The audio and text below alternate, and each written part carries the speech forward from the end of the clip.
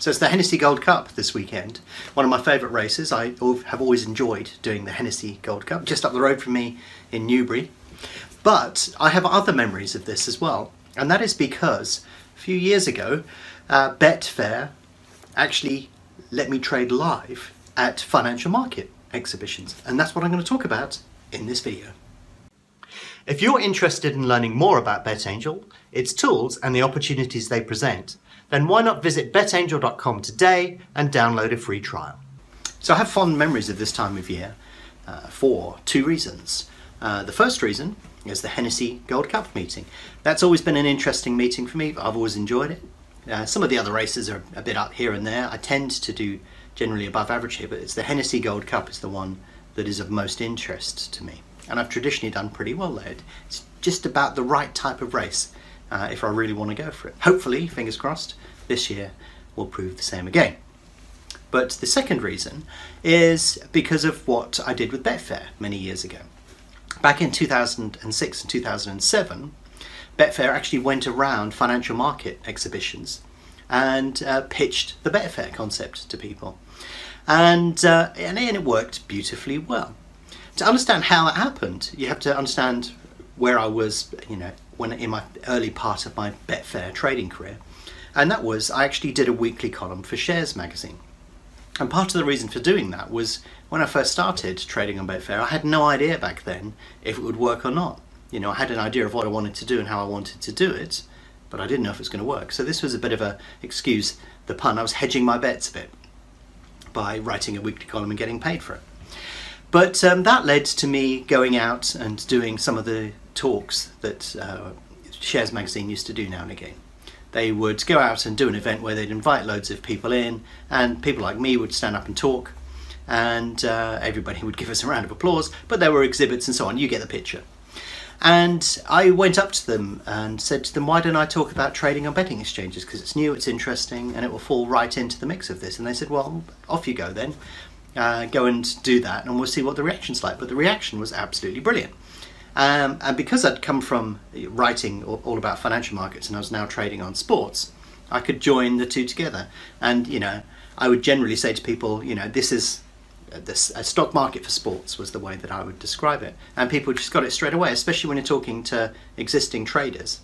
They tend to understand exactly what's going on and they'll ask all sorts of questions about volatility, risk, time to expiry and all of those things. So I could actually dovetail it really nicely into that. And that all started to fit together quite nicely.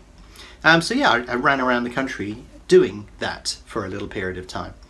And the interesting thing was I would actually demonstrate using other people's software because BetAngel did not exist at that time.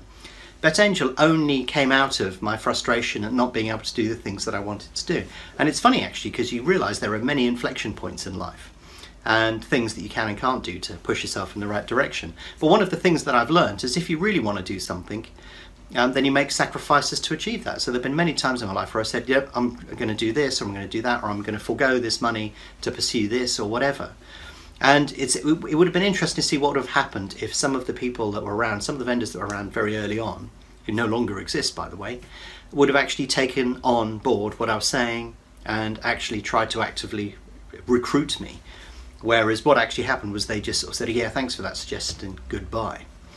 And therefore I had to create BetAngel. So interesting, diversion there in terms of your aspect on things that you should do and what reward you should expect to get for it. Don't ever feel afraid to sacrifice something in order to get to a different level. That was my mantra, worked perfectly well on that occasion.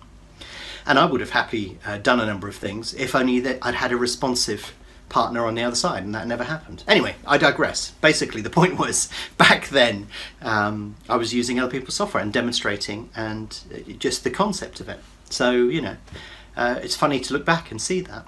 But what actually happened from there was when I was talking to Betfair in and around that time, one year they had a bit of marketing budgets to spend, and they decided that we would actually go to a fully fledged investor show stroke trader show. And if I remember correctly, I think we did Active Investor 2006, IX Investor, World Money Show, Active Investor, Invest06, then there's a number. I can probably find the logos and scatter them around the screen and put some pictures up to show you. But it was funny to go to these shows because, of course, everybody was expecting stock or equity derivative trading services and stuff like that, and there in the middle of this stand was Betfair, and it, you know, it just didn't look right. And generally that's the response that you would get. I remember on the first show that we did, people would come up and going, "What are you doing here? You know, you're just gambling. We don't want you." And I was saying, "Well, no, actually, it's not gambling." And they're going, "Yes, it is. You know, if you back a horse," and it's like, "Yeah, but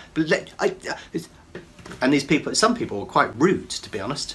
And it was like, oh, you know, why don't you stop and listen for a few seconds and just let me explain what I'm talking about? But you know, some people just weren't ready to get the concept at that particular point in time. But so we did a couple of exhibitions with varying success, and then one came up around this time of the year, and it would have been involved on a Saturday, and of course the Hennessy Gold Cup was on. And I was thinking, well, I don't really want to do that. I want to be trading the Hennessy Gold Cup. And we figured out, in fact, that if we talked about the concept during one of the speaker slots, then basically the stand would fill up. You know, before speaker slot, it was tumbleweed. After the speaker slot, loads of people would come to the stand and talk about it. It was very interesting. But when we had this opportunity to do a pitch on a Saturday, and you know, at a decent exhibition and so on, my thoughts were a bit like, well, I'd love to do that, but you know, I'm never feasibly ever going to get enough money back from, you know, software subscriptions or anything by, you know, attending this. And you know, the economic payoff, I was like in turmoil because I was thinking, I really want to trade the Hennessy Gold Cup. But obviously, you know, it'd be a great opportunity to talk to loads of people and have a stand and support Betfair and all of these sort of things. So we came up with a plan, and that plan was to actively trade, because the problem was people would come past the stand, wouldn't get the concept. If you did a speaker slot, people would get the concept and come to the stand. But in fact, doing a speaker slot and then trading live turned out to be the most potent mix. Because if you're sat there actually doing it, people can say, I recognise that, that looks very familiar to me.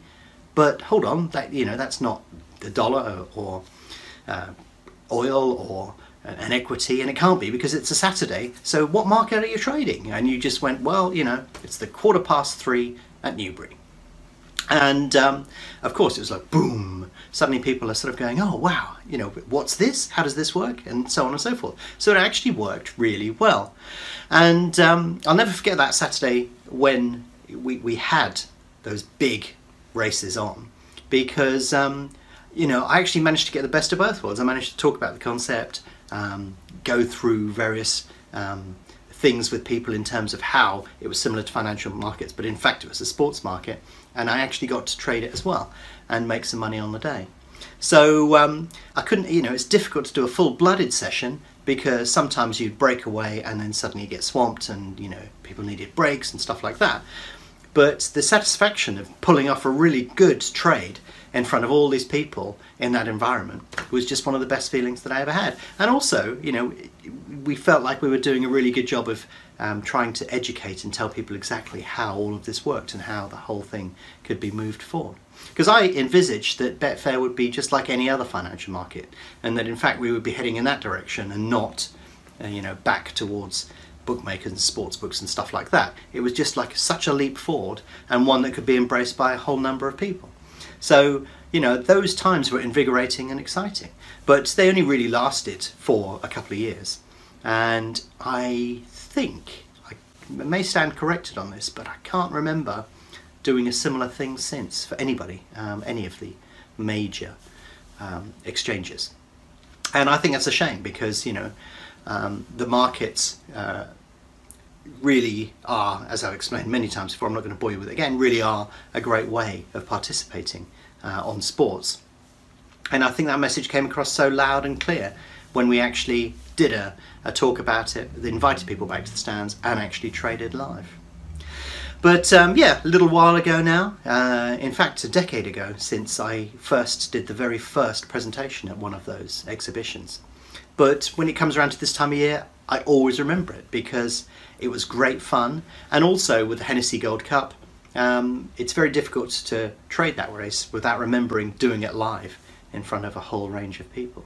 So yeah, that's my memory of late November trading Hennessy Gold Cup and when Betfair did financial market exhibitions. Happy times.